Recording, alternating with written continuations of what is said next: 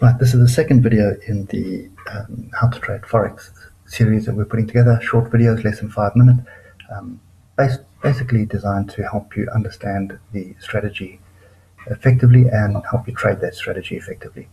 So this video we're going to be talking about levels. So the first part of levels is we have 3 time frames and 3 time frames only. We have the 3 hour, the 1 hour, and the 30 minute. Okay, my levels come off the 3 hour. So what I'm looking for is firstly what I refer to as an inside fractal. So there is a fractal, you can see the triangle, and it is an inside fractal, and I'll explain now why. Let's just first highlight that. So there's my fractal, okay?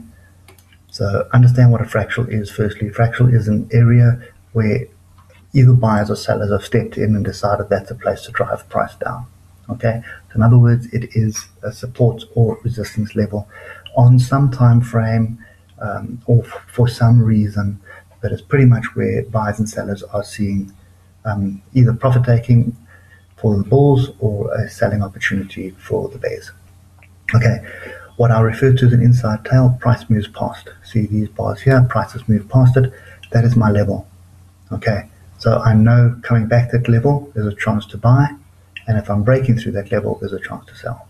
Okay, so that's the first level. The second level is gaps. Now, gaps are fairly common pretty much in all instruments.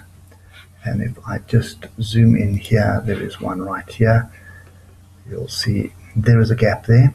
In other words, price opened and closed there, and then the very next day, this is a period separated, this dotted bar, price moved up. So if I just use that,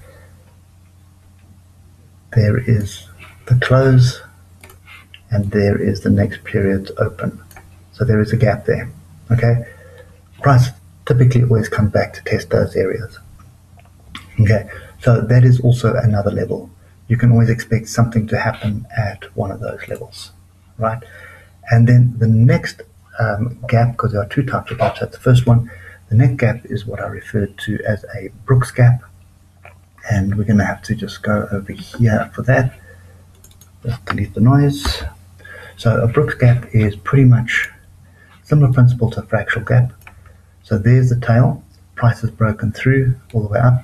I expect price to come back and test this area at least, or break through that area. And you can see in this scenario, it broke through. Okay, so there's another area where you can expect something to happen. So with that in mind, you can see there is one there. There's my tail, it broke down. There is another one that you can see how price came back up to test it there. Now if I look to the left, you'll see how price interacts with those 2 gaps. You can see profit was taken there, down. Okay, and this one was just short of it, and we tried again where we closed it there. Okay, so those 2, that gap is probably more important than a normal standard gap. The next level is the 200 EMA, and that speaks for itself. You can see there is a 200 EMA, and you can see price moving off it. And you can see we're trying to test it here. You can see how we're bouncing off the 200 EMA. It's purple line, 200 EMA. You see how important that is to the setup. And then the last one is your Fibonacci setups. Okay, so we don't really have anything here. There we go. So Fibonacci setups. Just put your Fibonacci tool on, and you're looking for the 61.8. There's your 61.8, and you can see price action being very volatile around that, and then it moves. So move down, retracement, continuation. Okay, so those are the levels. So the only levels that we utilize in this strategy, and what we'll do in the next couple of videos is show you entries, exits, as well as some price action that we're looking for. Anyway, look out for those videos, and we'll catch up with you later. Cheers for now.